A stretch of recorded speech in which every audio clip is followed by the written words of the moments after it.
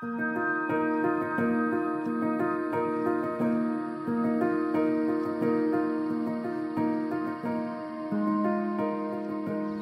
welcome to the University of Stirling. My name's Jane Cameron, I'm the curator of the university's art collection. I'm standing this morning in front of the Pathfoot building, which is the first building that was established on campus in 1967. It's a really fine example of modernist architecture. It has flat roof, single story, it banks and tiers up the hill behind, and there are wonderful white walls where we can display our art collection. The art collection was established in 1967 by our first principal, Tom Cottrell, who felt that art should be part of the everyday experience for students and staff and visitors. So the walls were littered with fine works of art, and you'll be able to see some of them on our website. This short film is to tell you a little bit more about the art collection and how we use it and what we do and how the landscape inspires our journey. In the art collection, we're really interested in how to make the art accessible to everybody, and we do that through a programme of events and exhibitions, and we aim to make knowledge visible. By that, what we try and do is to work with academics in the university and then explore the themes of their research through exhibitions, through events and through outreach. We're really fascinated by the idea of the campus as inspiration.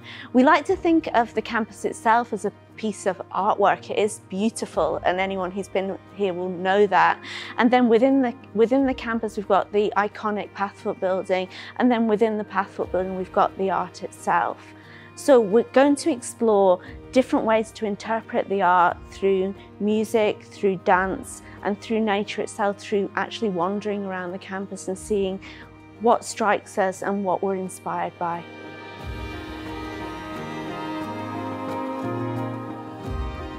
I'm standing here beside the man-made loch on the campus. It was man-made in the 1700s, and the owners of the estate at the time, the Haldane family, had commissioned Thomas White, who was a landscape architect and a pupil of Capability Brown. So the current ambition of the art collection and the Gardens and Grounds team is that the landscape becomes part of the art, and it follows this sense of the simplicity of the land and the buildings. So the buildings sit like sculpture in the landscape, and there's simple parkland vistas. So the university's only been here for 50 years. So in terms of the age of this landscape, this ancient landscape, it's a very short period of time. And in that time we've done quite a lot of work on the grounds to create a university. One of the things that I love the best about the architecture and the buildings on campus is the bridge that connects the residences, the student residences, to the teaching buildings and the cultural centre on the other side. This wonderful, simple bridge was designed by John Richards at the time, and there was a bit of a struggle over it because it is so simple and so straightforward, but it just drives a line right across the water from one side to the other, so I just love it. Well, welcome to the Crush Hall. This is the main gallery space in the Pathfoot building. I'm going to say a little bit about the programme of exhibition and events that the art collection are holding this year until September 2022. Each year our exhibitions and events are inspired by research at the university.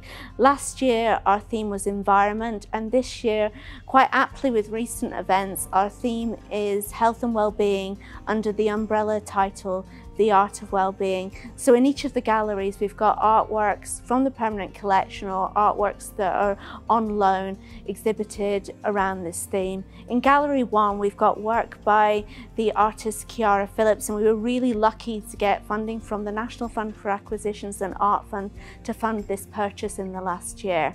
We've also got a series of works from Dundee Contemporary Arts Editions series, which are 10 artists who responded to lockdown and produced work, so we've collected those prints again with the support from the National Fund for Acquisitions. Here in the Crush Hall we've got an exhibition Blue, which is work from the permanent collection, and in galleries 2 and 3, working with academics, we've got an exhibition called Second Chances, which is centred around experiences of community justice in Scotland, and we're working with colleagues in criminology to tie that into learning and teaching and to host a series of outreach events related to that. We're also exhibiting work by Joan Eardley, which would be her centenary year this year. So there's a lot of exhibitions going on throughout the building, and each of those will be tied into events and outreach and activities to get the community engaged in the theme of health and well-being. We're also ongoing programs such as our gardening club, which is working with students to try and make them feel included and to dissipate any sort of form of social isolation once they're back on campus. The curators have chosen Blue as the theme to celebrate our health and well-being theme exhibitions this year. We chose Blue because of its use in music and in art. You know, in music, the blues is always played in a minor key. And artists use blue to emphasize shadow, depth, and sometimes, you know, to describe sadness. If you think about Picasso and his blue period, it was his blue period, these paintings were made during a period of his depression. But blue also is a powerful, positive emotion. It's calming, it's spiritual, it's meditative, and it's healing, and can be restorative. So these examples of these works on the wall in this exhibition give you a chance to see how all these different artists have used blue and experience each work for its emotional quality and its hopefully its healing quality. As curators of the University of Stirling collection, we like to acquire work which reflects the practices of the artists that are working today, but also reflects contemporary society. And this is building our culture on campus. It's building the cultural offer for staff and students who visit us. We were fortunate during lockdown to acquire 10 works by artists from all over Scotland. They were commissioned by Dundee Contemporary Arts to create works which were printed in the print studio in Dundee. And these are artists that we've long wanted to acquire, some of them we've long wanted to acquire, like Martin Boyce, Toby Patterson, Christine Borland, Eve Fowler.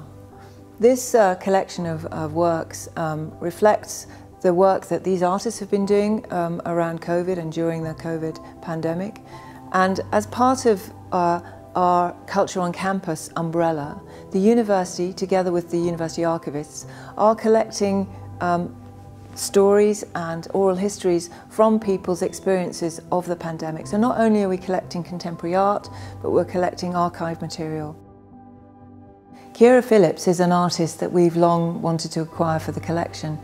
She was nominated for the Turner Prize in 2014, and her work explores current and social and political themes. So I visited her studio and we looked at her prints that were laid out in Glasgow in the print studio there, and selected these two works, these two hands, beautifully printed. We were fortunate to acquire them because we received matched funding from the Art Fund and from the National Fund for Acquisitions. So we received them during the pandemic. They arrived and we had them framed, and they're now on the walls. We didn't realise at the time that we selected these works that the hands would be a kind of metaphor for the pandemic. You know, the hands are about contamination, for us all washing our hands, but also about comfort. We're very pleased to have these works as part of our Art of Wellbeing exhibitions this year. Every year our exhibition theme is taken from the research topics at the university, and this year the topic is health and well-being. So Ciara's work will feature, I'm sure, as in workshops and events during the course of the 2021-2022 academic year.